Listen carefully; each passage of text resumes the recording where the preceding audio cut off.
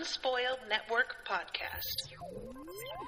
This is Spoil Me, covering Heartstopper Season 1, Episode 4, Secret.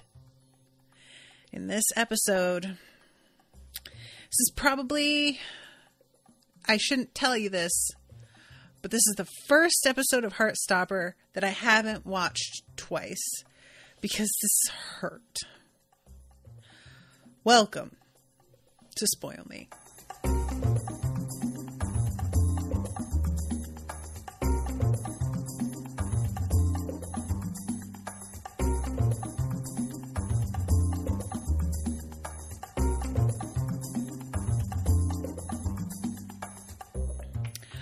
Welcome to the show, everyone. I am Natasha. Thank you very much to Elyn for commissioning this episode. Elyn, I know that you're not here probably because of the time difference again.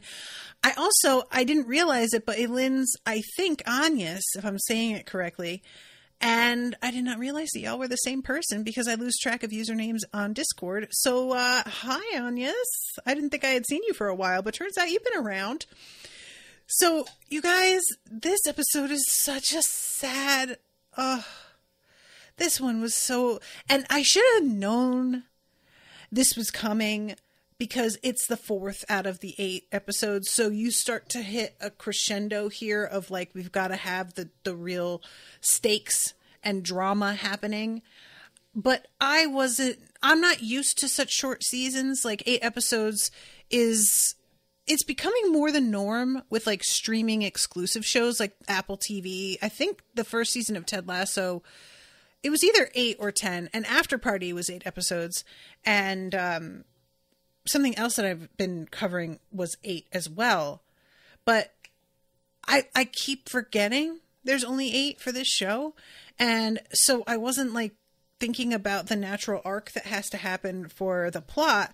And everything has been moving forward so beautifully this whole time that I let myself just kind of accept that forward movement was all we were going to get.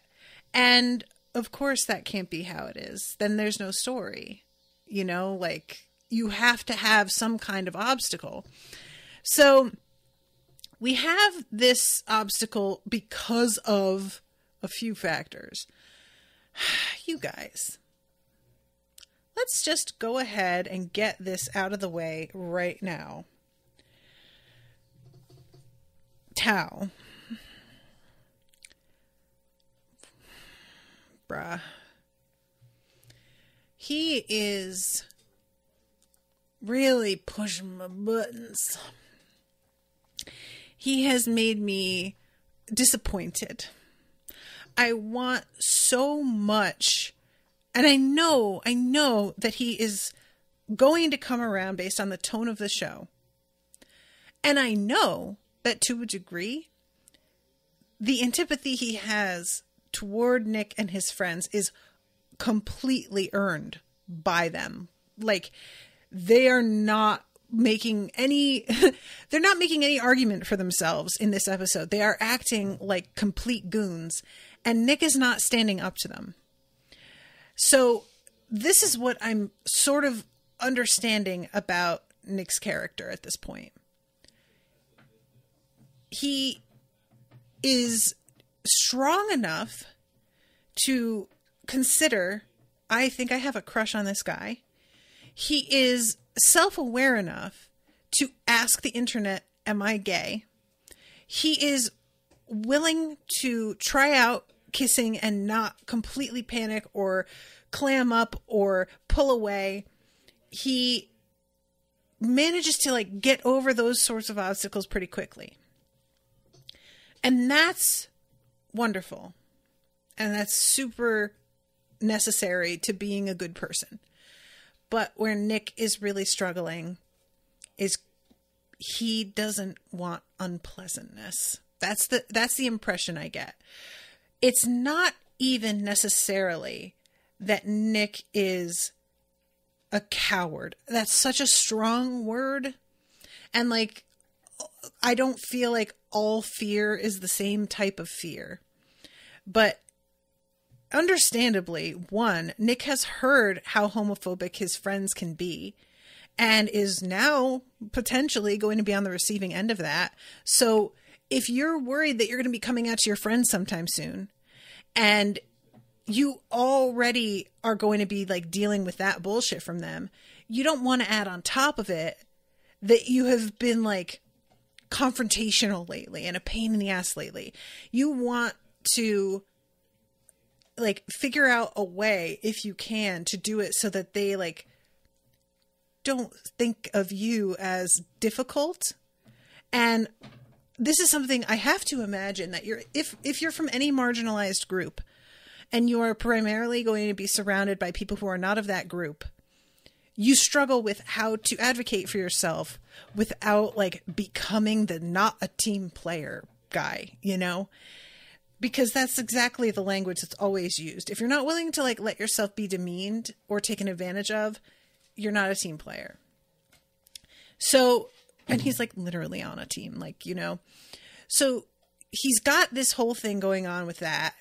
And then also like second to just the bullying thing, you just really get the impression that Nick gets along with everybody because he is not a drama type guy.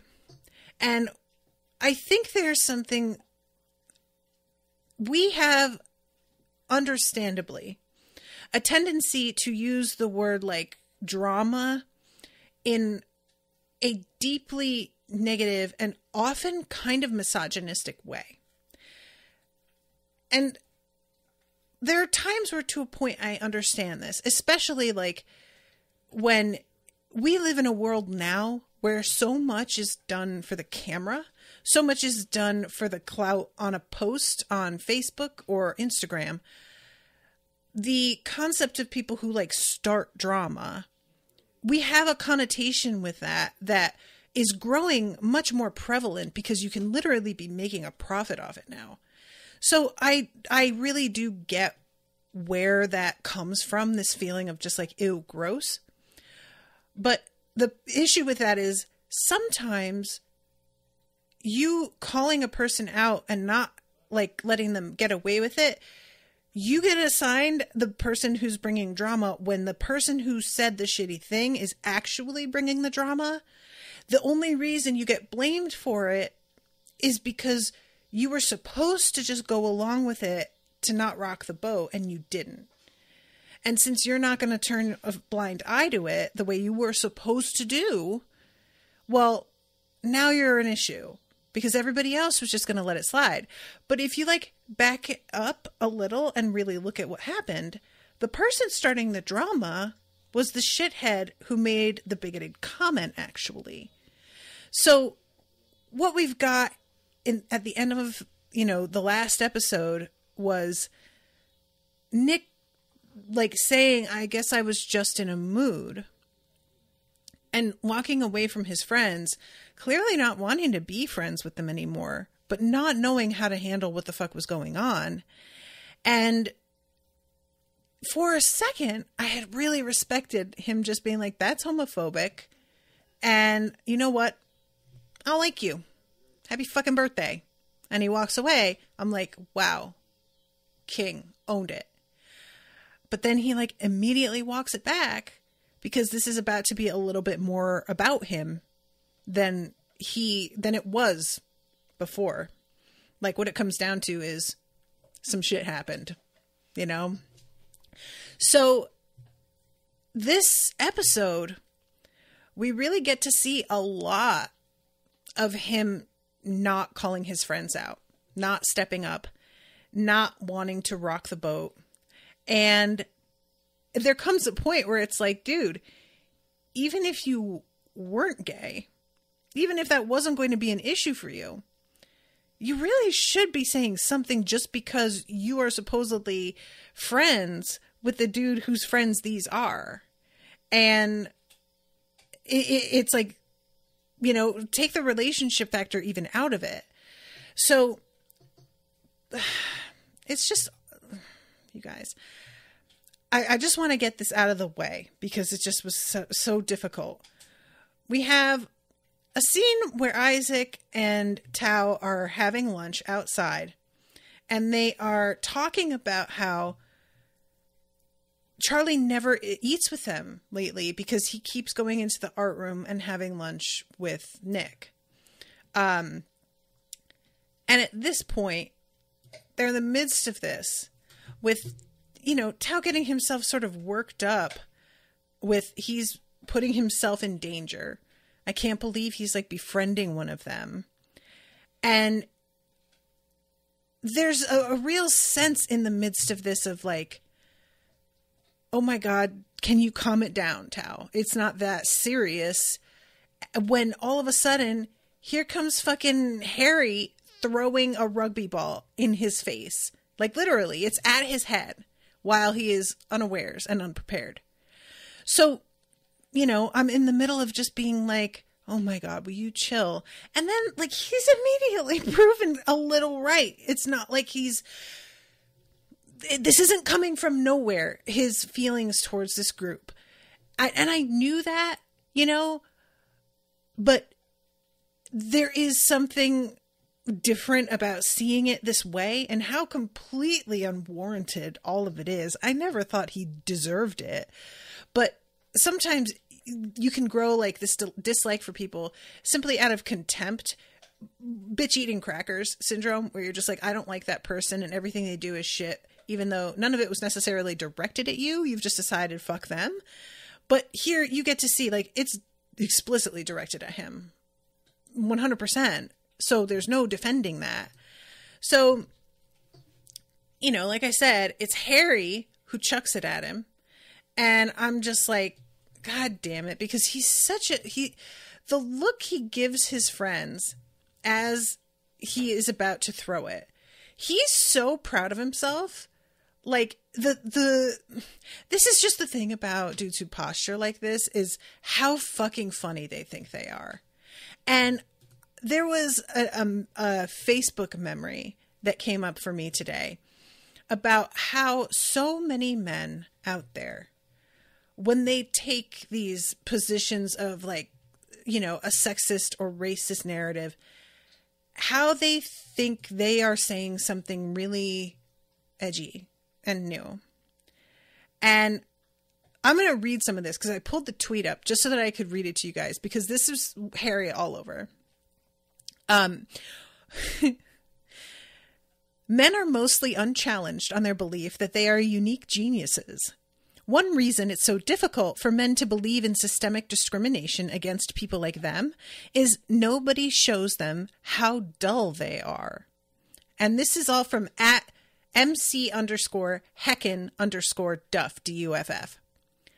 Give me a man who thinks he's, quote, sticking it to the SJW oppressors, and I'll show you someone entirely interchangeable with 10,000 other men.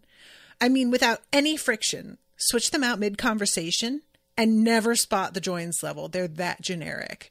The "we're combating the PC oppression" myth is entirely self-serving because everyone knows defending the status quo is uncool. So people basically invent a fake oppression where other people are asking to be treated like human beings, and it's ruined their lives. Men create this persona around their entirely generic, entirely boring reactionary politics that lets them cosplay being rebels. Every woman alive could have written that Google Bronifesto from the brief, quote, imagine what every sexist dullard you work with would write. Just like your witty DM slide is actually just one more wave in a never-ending ocean of mediocre cock crashing on the beach of a woman's day, so your disruptive rebellion against the tyranny of SJWs is utterly mundane and uncreative.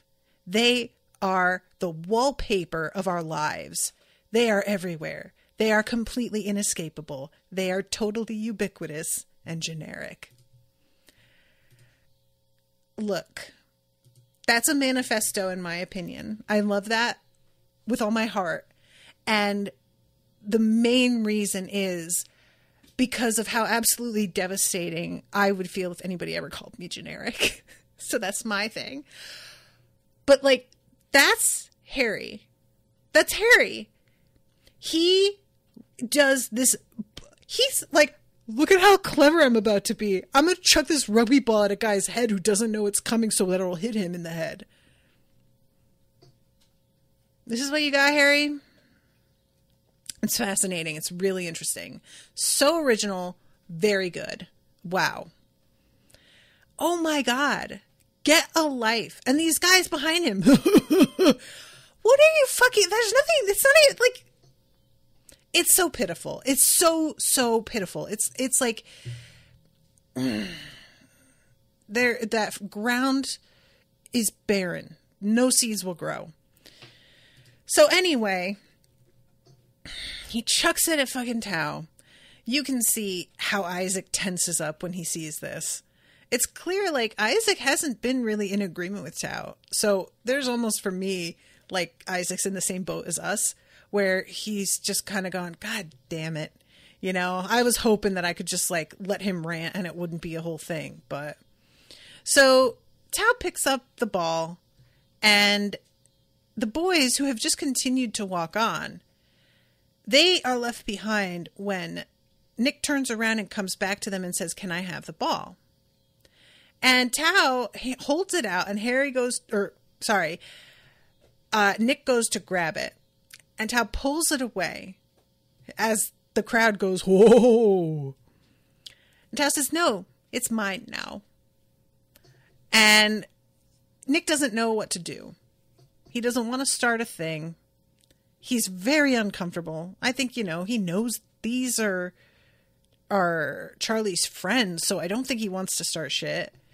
So he starts to walk away, and when his back is turned to Tao, Tao throws the ball at his head. And it's very clear. You could look at this scene from the outside without knowing what's really going on, as simply Tao taking out his frustration at being bullied by that crowd, taking it out on a member of that crowd at random. But we know he especially is so angry at Nick. And so that attack was like very purposeful and very personal in a way that you wouldn't know if you weren't aware of the entire situation. So I swear to God, you guys, that was so, I just like that. I hated that moment so much, both because of how Tao behaved, because it really was very childish, but also he's just been bullied, and like, for why? Nothing. He's literally just sitting there. And I was also so frustrated because Nick doesn't stand up to his friends or just be like, guys, what the fuck? Why'd you do that? He doesn't even apologize on their behalf to Tao, which he could have done, but that's too close to reprimanding them directly. And I was very disappointed in that. So this is when we go to like you know what? I'm not going to jump over there. I just wanted to talk about Tao off the top, and we'll back up and pick up right where we left off, because the last episode ended with Nick standing outside Charlie's house in the pouring rain, and it starts exactly there, which I didn't expect. I thought we would cut to him like inside the front door at the very least. I figured we wouldn't jump too far ahead, but he's literally still just standing there. And he says, I'm sorry for not texting you. I wanted to talk in person, which on the one hand, deeply appreciate, and because this is an in-person kind of conversation, but also I wholeheartedly understand why Charlie took the no texting as an extremely bad sign. So Charlie reaches out and drags him in and is like, did you forget to wear a coat? And he says, I forgot. I didn't check the weather before I left. And he starts to be like, can we talk about what happened? Because I just wanted to say, and they get interrupted by Charlie's mom. Ugh, worst timing ever. And she is here to tell Charlie to get dressed because he is heading to his grandmother's. So he isn't going to be around. And I was sort of hoping that they would be able to like hang out for the day, but apparently not. And they retire to the bedroom. I was very glad though, because this talk on the front step with the door open, it was not the place. Yeah. take this inside, guys. Go somewhere private. Like, come on. I love Charlie checking his hair in the mirror, but even if it's not good, there's nothing you can do. You've got curly hair. I've got news for you. Unless that bitch is sopping wet, it's not getting rearranged. No how. It's not happening. So Nick comes in, fucking takes his hoodie off in this fucking gesture, you guys, where he's like, his abs, like the shirt underneath the hoodie gets caught and pulled up. And I was just like, now, Nick, that's really mean-spirited. Oh, God. Oh, no. I'm seeing people in the chat saying they're having an issue with the sound and stuff. I'm sorry. That sucks. And it's Cindy, of course, that this is happening to. I'm sorry, Cindy. It's looking fine on my end. If I get glitches, like, that'll happen, but it's not happening this time. So apologies. Everybody else is saying theirs is okay. So I don't know. But okay. So I gotta go back though. So this is so painful. It's so painful. So Nick is standing there and he's like clearly trying to think how to say what he needs to say. And Charlie is standing there looking at his feet, won't even make eye contact. And it took me a second to I was like, why does he look like that?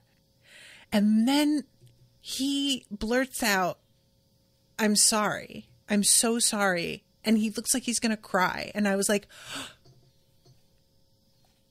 no, he is not going to apologize for kissing him. It didn't even occur to me that he was going to take this tack with it. I don't know why it didn't occur to me, because of course he didn't get any response from Nick. Of course he thinks that Nick regrets doing this. So of course this is what he's gonna, but I didn't even think about it, you guys. So when he starts out with an apology, I was, oh my God, I was so heartbroken. I was so devastated. And his acting here, he is so pitiful and sad, and it's awful. I didn't think properly about what I was doing. I did a stupid thing. I don't want you to feel awkward about it. It was all my fault. I shouldn't have kissed you. I bet you just felt pressured to do it because I asked, and you probably don't want to talk to me again. But I at least had to say sorry. If there's any chance that we can still be friends, I don't want to lose you because I did something stupid. And Nick keeps trying to get him to stop. And keeps stepping forward, and he keeps talking, and finally Nick just grabs him by the side of the head on each side and says, Charlie. And he takes a minute and thinks about it, and then he kisses him again. And you guys, it's just a really good kiss. These two, they both look like they are very good kissers. They really do. There's just they just do. I'm just saying. And it's very obvious Charlie was not expecting that. And he just, doesn't know what to say. And it's just And Nick backs off and just says, God, I'm so sorry. I'm having a full-on gay crisis. And I was like, oh my God, I love that he said that. I'm so sorry for running away last night. I was just freaking out. I was confused and surprised. And yeah, I'm having a full-on proper gay crisis. And it's not that I didn't want to, but I was just confused, And I loved this. I really loved it. His acting here is so vulnerable and so genuine, and he is scared. It's totally understandable. And he says to Charlie, I think I just need some time to figure this out. And we get a moment that I just loved where Charlie puts his arm around his shoulders, and you guys, I thought he was going to look at him and be like, I'm going to kiss you again. But instead, Nick just puts his head on Charlie's shoulder and starts crying. And it's a pure, like, intimate, supportive moment without being romantic. It's still romantic. Don't get me wrong. It explicitly is romantic. But it was so sweet for them to be able to, like, be like this kind of vulnerable. And there's no sense of, like, weirdness to it, you know? I just love this moment. I loved it so much. So then we cut to the two of them in the anteroom again. And he says at school, is it okay if we're like, and Charlie says, keep this a secret. And Nick nods, but you could see the shame on him. It's I don't think Charlie means for this to sound like what it sounds like. I think Charlie, when he says keep this a secret with that tone, I think what he means by that tone is obviously, like, I get it. Yeah. I've been through this before. But I think what Nick hears is, sure, I've been through this before. You know what I mean? And don't get me wrong. I think there is a corner of Charlie's mind that also feels that way. He has been used by somebody who just wanted to experiment but did not care about him as a person. And it is natural to be concerned that is happening again. He has developed much more of a real relationship with Nick. They hang out. They are publicly friends. They go to each other's homes. Their mothers know their faces. It's different than it was with Ben. But that could easily change depending on the way that this all goes down, you know? So there was a big part of me that was like, I really understood Nick feeling this shame, even though I felt like I got what the vibe really was with Charlie. He's trying to be understanding, even though it's frustrating. You know, he wants to be out. He, like, cares about this guy and just wants to be able to be together.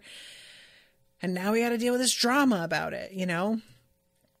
So he hands Nick a umbrella. Nick goes out and Charlie watches him go for a second.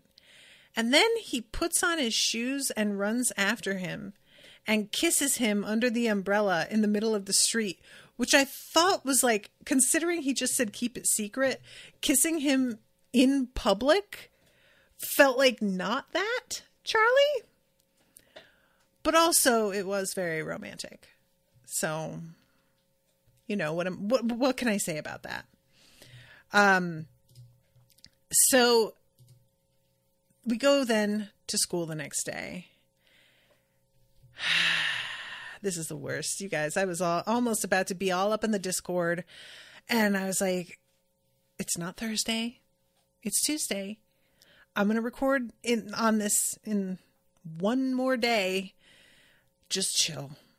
But I'll tell you what, guys, you know I'm going to watch the next episode, like, right after this, and I'm going to be in the Discord talking about it, like, as soon as I'm done. As soon as I can. I have to make dinner and stuff, and also if Owen's around, I guess I can't. But I had to just keep it inside. So, you guys, Imogen,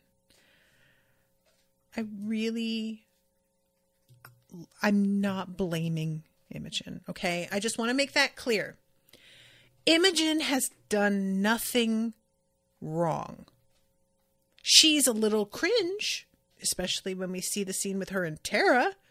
Oh my God. But she's not a bad person. She's not doing anything wrong. It's not her fault, and I can't hate her. But I want to hate her a lot. Because she's ruining everything. And it's not her fault. She doesn't see. But I just, like, I kind of hate her a little, and like in a way that's very regretful. Like I'm ashamed of it. But can you please just disappear, Imogen?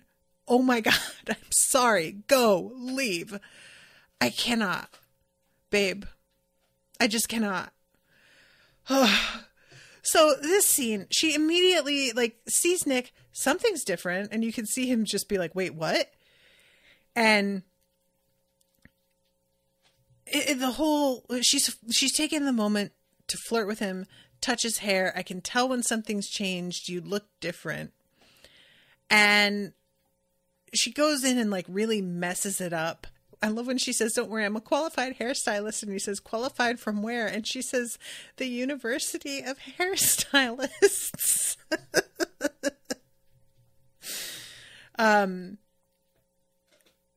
But so she says, I've got to go. I forgot I had morning detention. And I was kind of like, why? I wanted him to ask. But he's like looking at his hands when she walks away and smiling to himself. And we know what he's really smiling about. But she turns around and sees him smiling like that and like thinks it's about her. I'm pretty sure that's what she's thinking. So it's just like, it's so difficult, you guys. And later in the episode, like, I'm just gonna talk about it. I'm just gonna do it. I'm just gonna talk about Imogen all at once. Later in the episode, she asks Nick out. I was about to say Charlie. I'm sorry. I need to address this. Nick looks like a Charlie and Charlie looks like a Nick. Am I wrong? Their names do not go with their faces. Each of them looks like their characters should be named the opposite thing. And I keep having to stop myself and mentally switch every time I say one of their names because I instinctively want to call the ruddy, russet-haired boy, I guess he's not russet, what would you call that? Burnt umber hair boy, Charlie. And then the sprightly elfin one, Nick. Like, of course, with the dark hair. Like, it just, I don't know if that's just me, but I don't know why it's so burned into my head. They just don't feel like they match.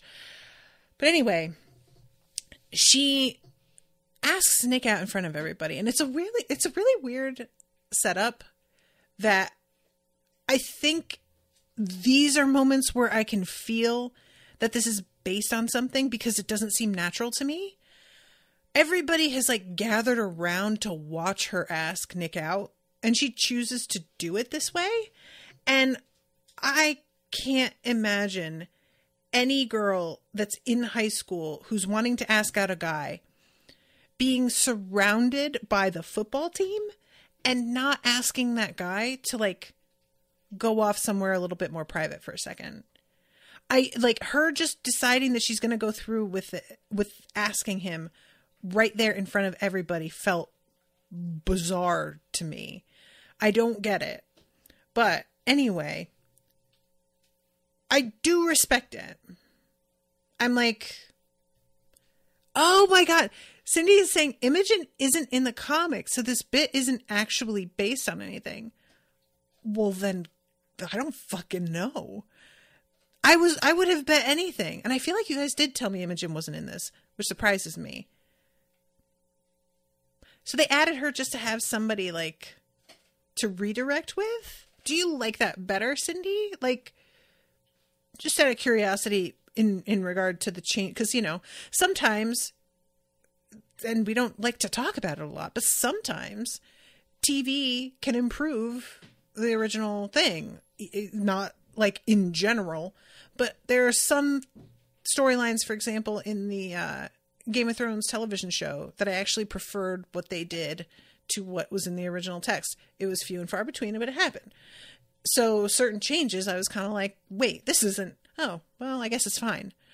And Emily says, I like where she ends up. Cindy says, I do like it. It adds a little conflict that I appreciate. I adore Imogen. She reminds me of myself when I was in school. Yeah, I think that's part of what makes me so like hesitant to say anything about like super negative because I get her, you know, I really have a lot of sympathy for her. That's My Book Dion says there's a theory about Imogen presenting comfet and that here she is performing what is expected of her. Compet? Oh yeah. Emily says next episode is, and Cindy's saying no spoilers, please. Yeah. If you guys, Emily, just to warn you, because you said this time I like where she ends up, and last time you said something about how Tao is way better in the second season. Don't give me any sort of like heads up like that.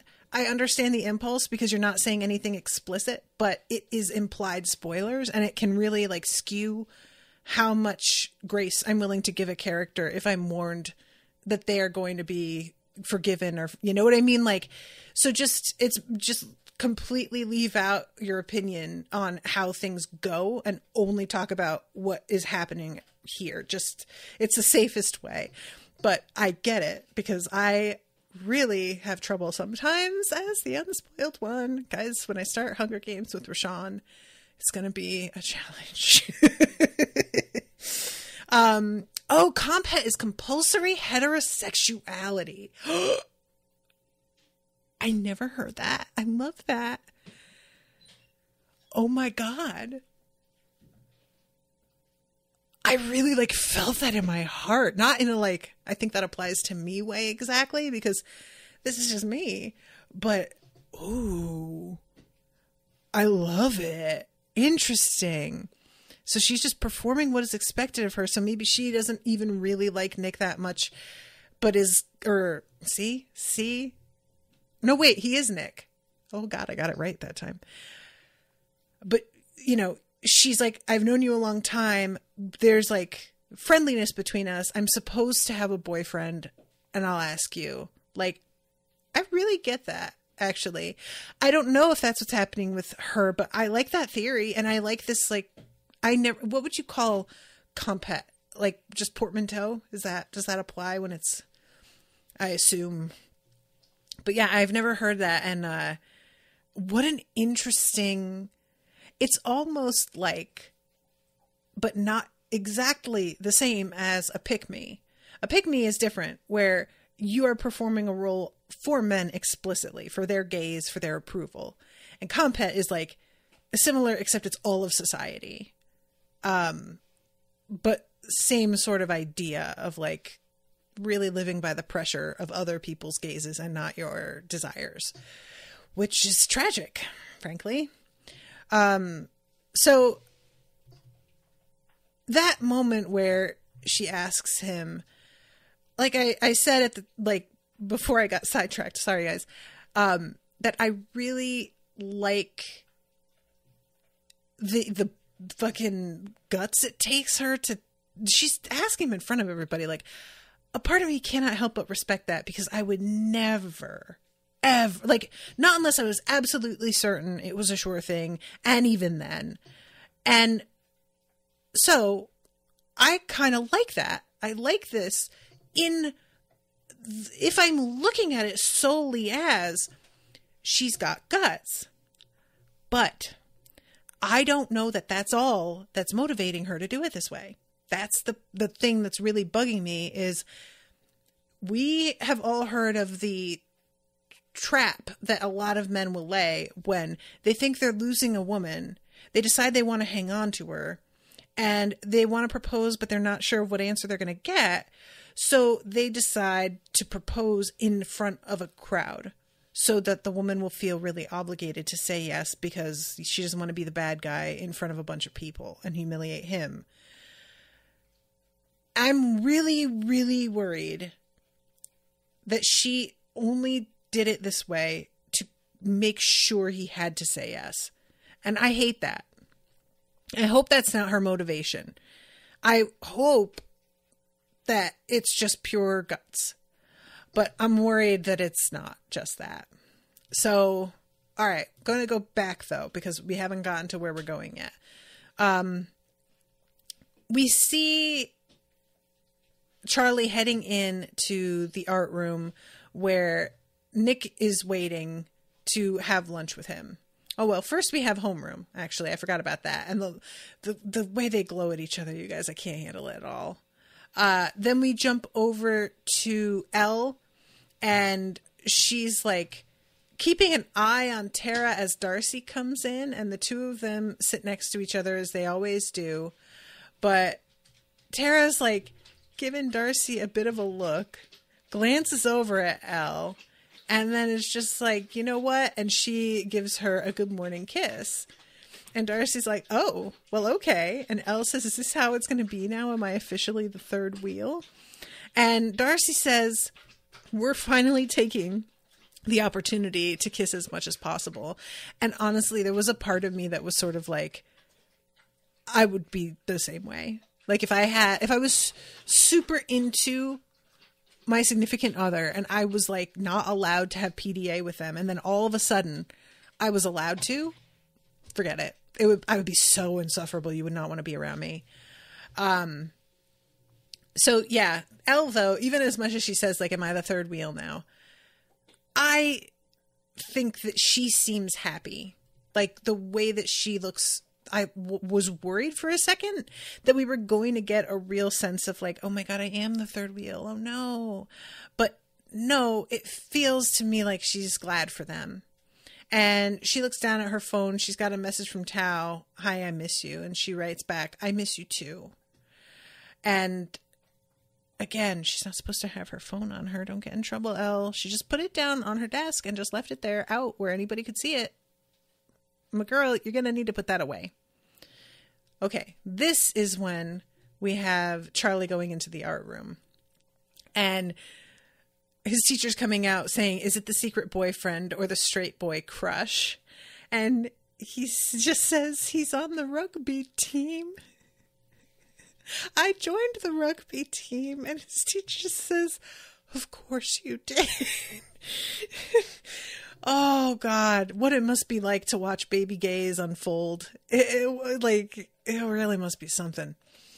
But yeah, the fact that they're like secretly having their time together in here, I was like, is nobody going to notice they're both gone at the same time? I feel like this is something that everybody would clock. I don't know. But Charlie sits down and Nick asks him, are you sure your friends don't mind you having lunch with me? And he says, nah, they can deal with it. Clearly I need to be here to get tips on how to be good at rugby. And he says, oh, is that what this is about? And they're smiling at each other and the camera goes under the table and they're holding hands. You guys, I'm like, holding hands is just like next level. Once you've started holding hands, in my opinion, that's a pretty big deal. Like, I think holding hands is a bigger deal than a kiss, to be honest. Like, a kiss, that can just happen. That can just, and then one of you decides like, never mind. And it's like, it didn't. Holding hands is like so much more intimate. There's an ongoing decision to keep holding hands as it's happening. Like, all of it just feels different to me. And Nick says, it feels nice to be able to ditch my friends for once. All they want to do at lunch is just sit on the field and chuck stuff at people. And he's saying, like, this is before the scene with Tao later. So we were given full warning that was what his friends got down like. And I did not see it coming still. Charlie is like, really? And finds it amusing. And I'm just like, ooh, you won't, bruh. Watch out. And Nick says, mainly Harry. My friends are nothing like you. And all of a sudden, I saw it, you guys. I saw it, that what Nick needs is the queer friend group. As much as he needs Charlie, he needs a complete, like, remodel of his social relationships in general. And I don't know why, but something about that I found really, really touching. Like, just the concept of, it's one thing to just like stay otherwise the same person. right? But if you are making a major change and you keep the same exact friends, how major is the change, really? So I don't know. I hadn't really thought about maybe he would leave his friends behind, which in some ways would be fine because, you know, he's learning about himself and he wants to be with people who are more accepting and understanding and also can relate. But there's also a part of me that's like, he seems to really like playing rugby though. And what if he's suddenly just not friends with anybody on the team anymore? Like that sucks to sort of maybe give up on a space being as like friendly toward you as it had been when it's something that you like to do. I don't love that. So, but you know, overall, yeah, he needs new friends. He needs a whole change. And they just have like a little chat about how he being Charlie, sorry, he's hidden in here a lot back when he was being bullied. And Nick says, well, when Mr. Ajayi was in here, he was giving me some really evil eyes. And Charlie says, oh, he may have thought you were Ben. I told him about the Ben making me keep us a secret thing. And Nick looks away really guiltily. And Charlie says, that's not like what we're doing. You're nothing like him. This is completely different. And I think he really seems to mean it. I think he really does. And I agree. As much as one could say they're similar, and they're similar in that it's just I'm not ready.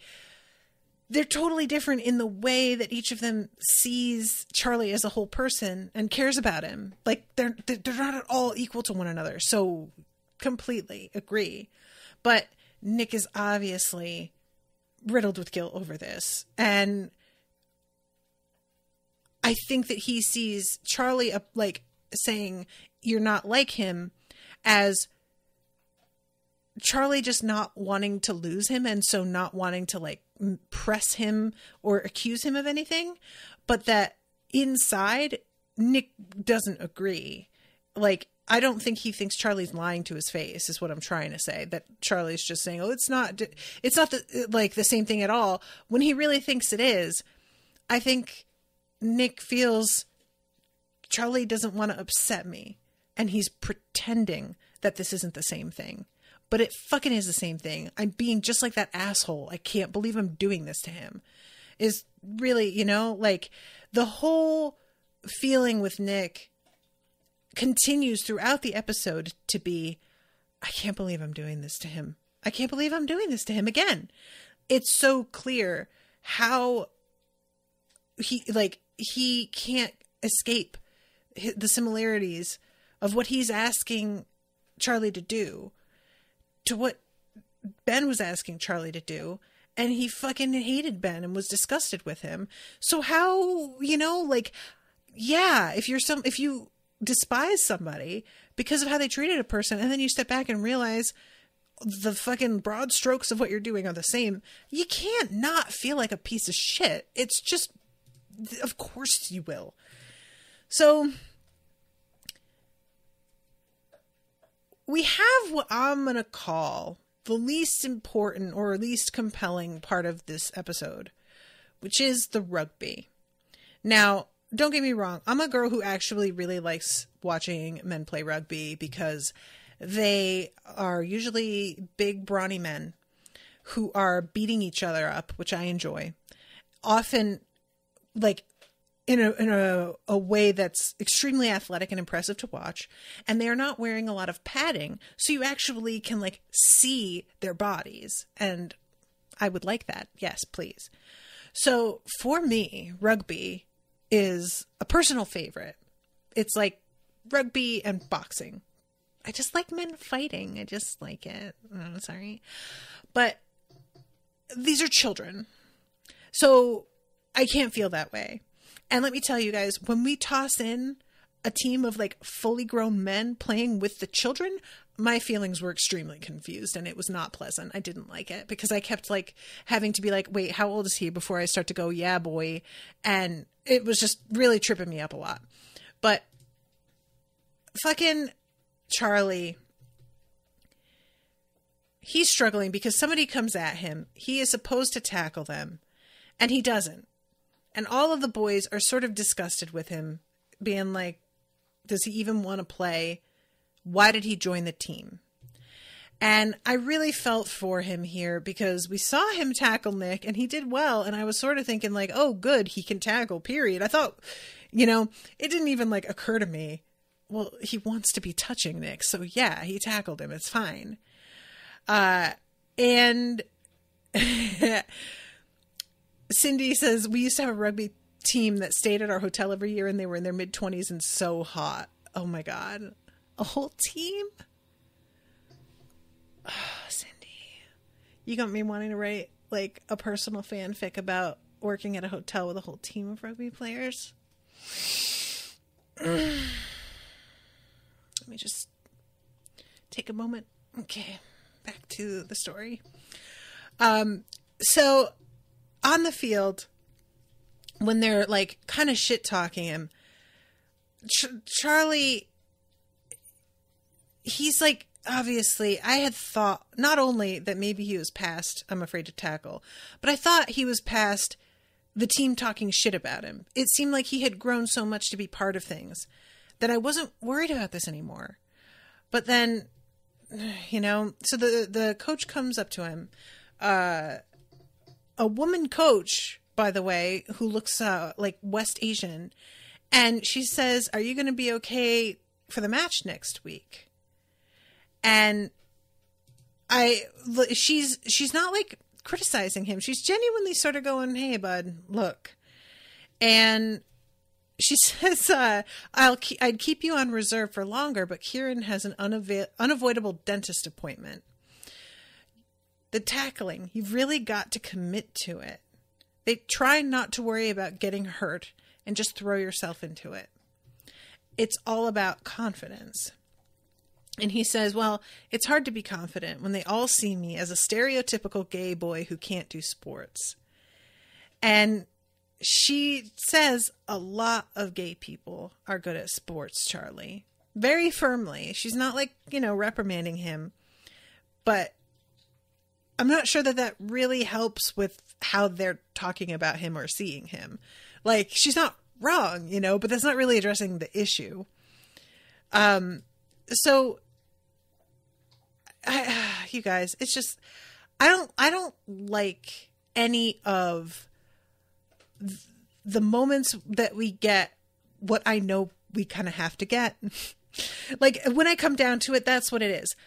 We have to see people who aren't as friendly toward gay people. We have to see people who don't understand the other person is gay because they haven't come out and are approaching them. We have to see somebody who isn't certain about their sexuality waffling and deciding to go out on a hetero date. Like, we have to. But I don't want it. I don't want any of this. I just want my boys making eyes at each other and going secret places to kiss and then making eyes at each other some more.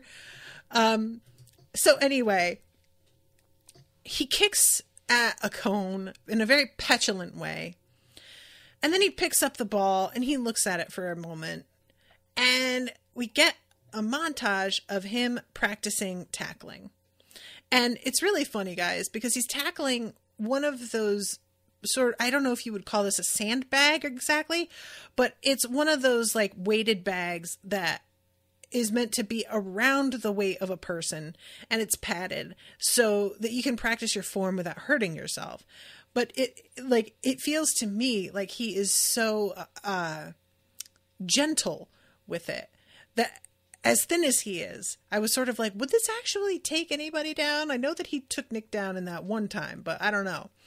And he really clearly wants to get this right. Now, granted, that want is deeply seated with, I also don't want to be bullied, but I do appreciate him deciding to put the time in instead of doing what I think would be understandable and going, guess we're going to lose the game because of me. And honestly, oh well, because I wouldn't be that mad about that either. Tackling dummy, they're saying. Thank you. I did not know that was a thing. It doesn't look like a dummy. Like, I believe you guys that that's what it's called, but I think dummy and I'm thinking something that's got like, you know, arms and legs and a head, and it's just a big bag. I love, oh my God, you guys, we have Elle walking past some girls who are talking about Darcy and Tara, and one of them is talking about them kissing. Well, some girls just do that. And I was like, who's going to tell them?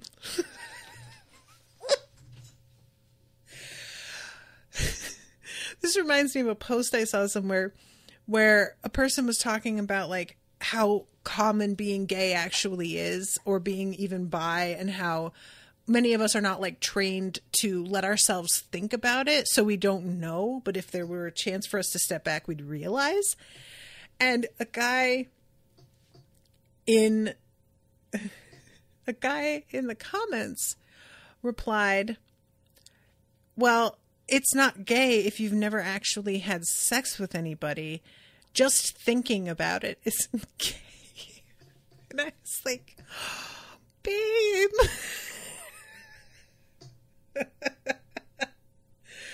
Like, I know it's sad and I shouldn't laugh, because it is. It's sad. The ways that we have to tell ourselves that we're not total freaks. We have to comfort ourselves out of a thing that is true about ourselves because it's not acceptable to a number of people. It's so depressing. But at the same time, the idea of just like, well, all I do is just like watch a ton of gay porn and beat off to men a lot. I don't actually have sex with them, so I'm clearly not gay, okay? Fine. I mean, if you say so, bud, I don't know what to tell you. And girls, actually, when you think about it, there are 1,200 people at this school, so at least a few of them are going to be lesbians. Maybe you're a lesbian and you have no idea. And the other doesn't seem to react badly. They're just talking about it and they're very like chill, and I liked it. Also, 1,200 in like just the girls' school? That's so many. I really thought this was a smaller school than that. That's a lot. Like, I think my high school, I think we had like maybe 800. I don't even think we had that many. I think we had like 700. And yeah, makes more sense now why you may not have seen certain people. Like I said, when Nick and Charlie first met, that they must have seen each other walking around, but they may very well not have noticed one another. So then we go to Elle, and she's having lunch with Darcy and Tara, and they're talking about how they're hoping it'll die down because evidently everybody is talking about it. And Imogen comes up to Tara, and I love Tara getting this look like, oh boy, here we fucking go. Hi, Imogen, what's up? One minute I hear you and Nick are a thing. The next I hear you're kissing some girl at Harry's party. Darcy coming in.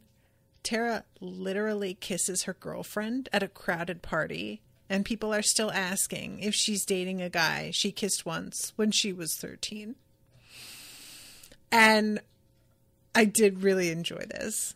Like, granted, Tara could be bi, but I appreciate that Darcy adds on that she kissed once when she was 13. Just to really emphasize, like, oh my God, can we please move on, you know? And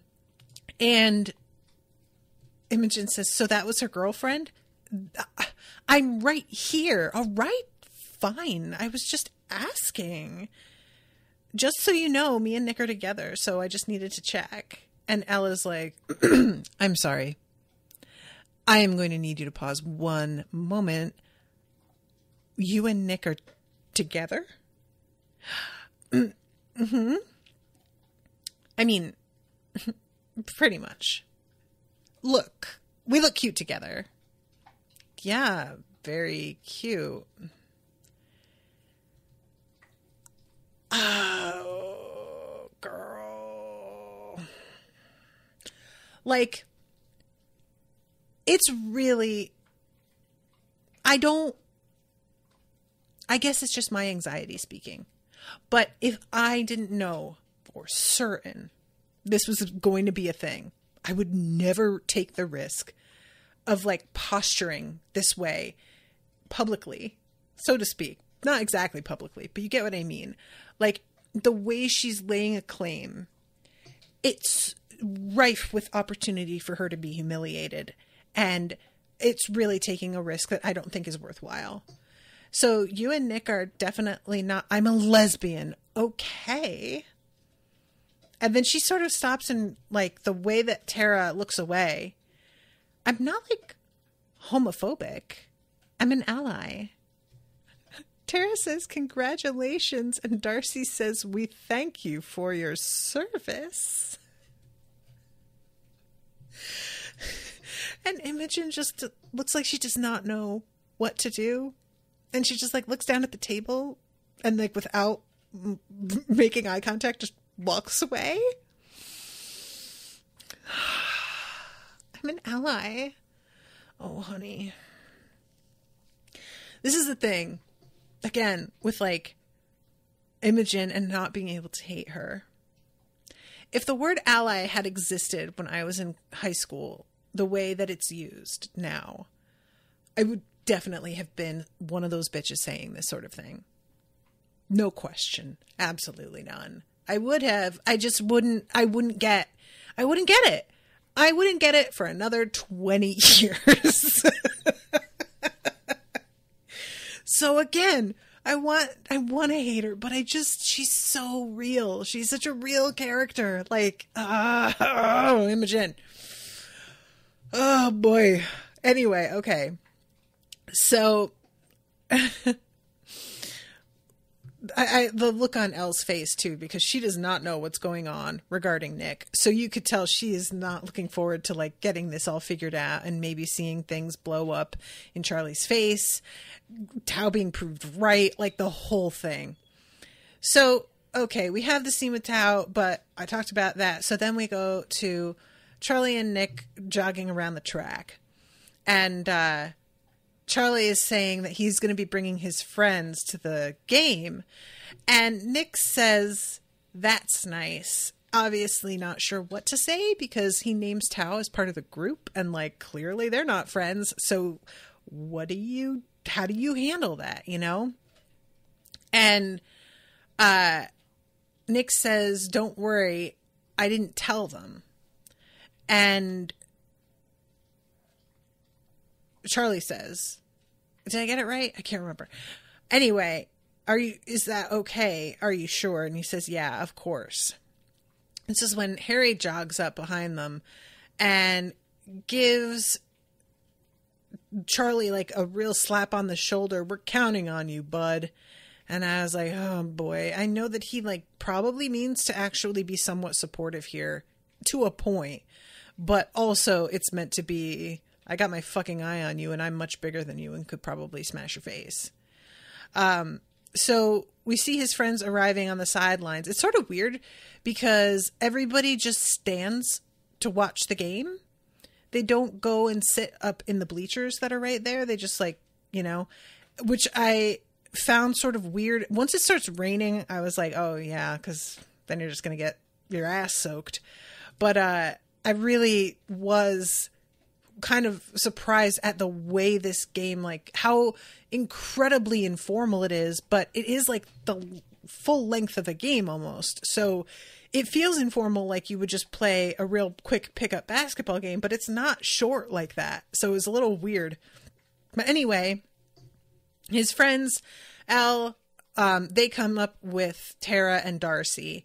And I love Darcy wrapping her arm around him and saying, Charlie, I'm not going to lie to you. I'm mainly here to get acquainted with the local gays. But, you know, you and Nick Nelson are looking suspiciously coupley. And he's trying to be like, we're friends. He's my friend. Meanwhile, Charlie is like leaning against one of the sawhorses, staring intently. And I'm like, yeah, you're definitely just friends. Nothing weird happening here at all. Okay. Why? Are there rumors or something? And she says, no, it's just my gay intuition. I promise we're just friends. We're good, totally platonic friends. Disappointing, but okay. Darcy. How delightful. I love her so much. Then Nick's friends arrive. Much less interesting a group of people, let me tell you. Like, maybe they're not. Maybe once you get to know them. But, on the exterior, I'm not interested. So this is when we have these grown men show up. And Charlie asks, why is the other team literal adult men? They're a specialist sports school. So this is meant to be like for them to learn from these guys. When I tell you, like the first guy to run out of the locker area, the camera is down around knee level, and his thighs is thick. It's nice. I like it. That's all I'm saying. So those dudes, they're black and yellow stripes like bumblebees. It's frankly adorable. Our guys are in 2 different shades of blue, a lot more boring. And the game gets started in sunshine. Everything is bright and lovely, and we're seeming like, all right, let's show them what we learned, Charlie. I mean, he's been practicing his tackle. I feel like he really tried to get it right. Now he's going to be able to show it off, and we'll see him really impress the rest of the team. It doesn't go that way, guys. And I'm not mad. Actually, it would have been pretty easy if it just happened that quickly. But I just thought, I don't know if you guys can see Sam on the camera, but he just like came up to me and sniffed my armpit and is sitting right here. Oh, he laid down. He's like, Mom, you should have been done recording. I should have. I'm so sorry. I'm going long. But it doesn't go that way. As I said, we have the rain begin to pour down. St. John's, who's playing them, is like up 30 points to 0. And there comes an opportunity for Charlie to tackle this guy. And he decides to take it.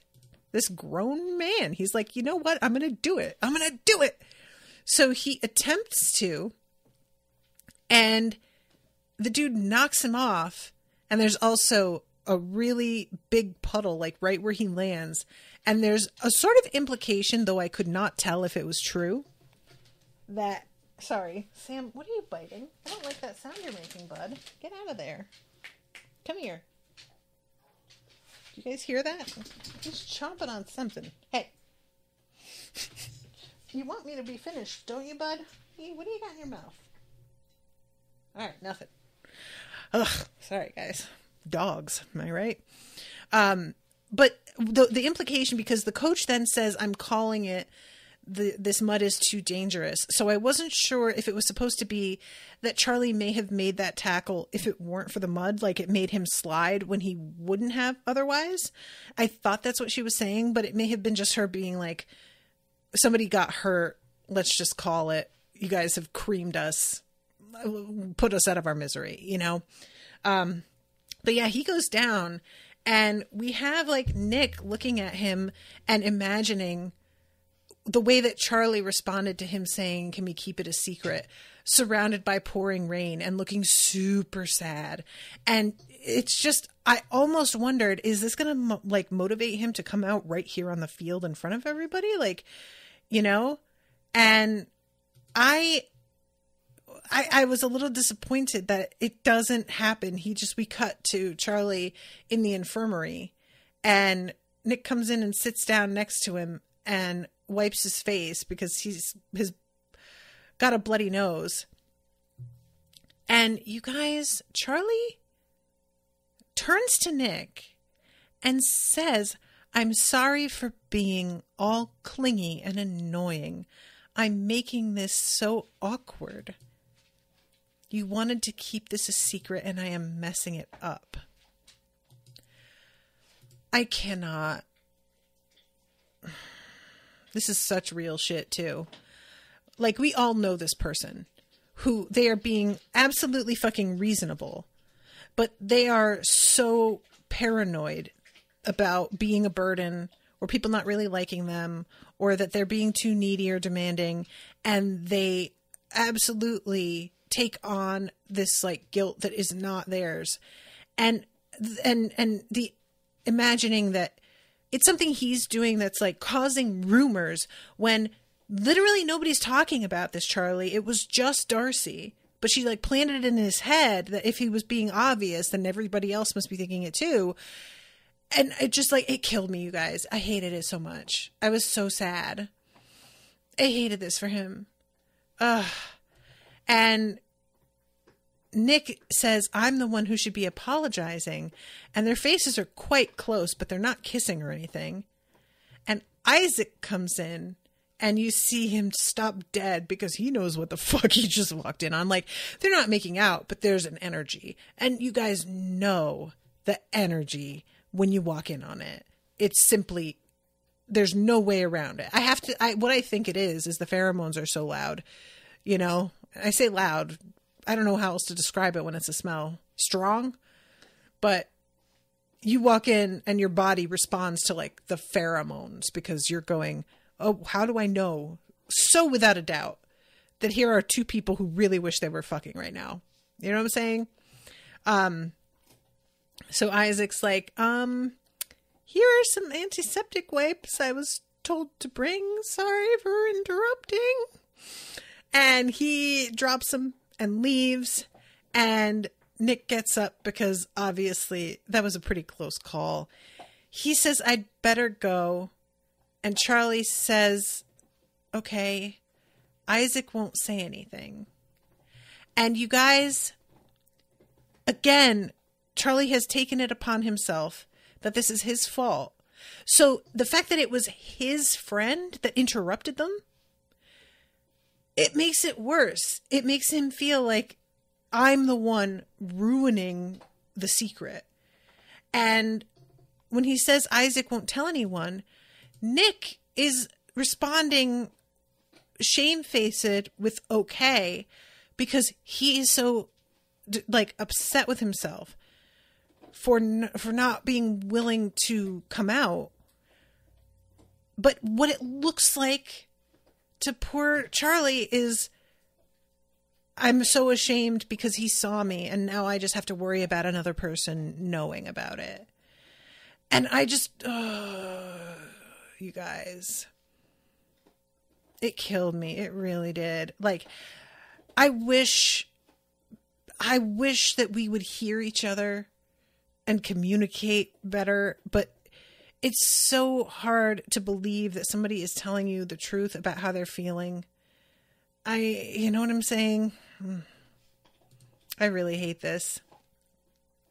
But yeah, he walks out of there. Charlie is left feeling like Nick is mad at him. Like, you can tell the body language. It's really tough. And we have a brief scene of Tao and Elle talking about the fact that Charlie's not going to give up on Nick, the fact that her friends seem really cool and that he's happy for her making friends. And then we have Imogen asking Charlie out and him taking a very long pause before she says, I was thinking that maybe we could go out somewhere together like a date. And them going, go on, Nick, go on. And he just says, okay, yeah. And up top, he is being observed. He does not realize this by Tao and Elle, who give each other a look as everybody walks away and they realize like, oh, we are going to have some fucking damage control to do because this is not good. And that's the way the episode ended. So I don't think anybody's going to blame me that I didn't want to rewatch it.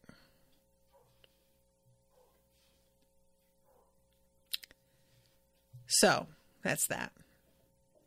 I gotta go. Toodaloo, motherfuckers. Oh my God. Owen just texted that he's taking Pippin on a walk. I wonder if that's long enough for me to watch the episode. Okay. I'm going to do it. Okay. Toodaloo, motherfuckers.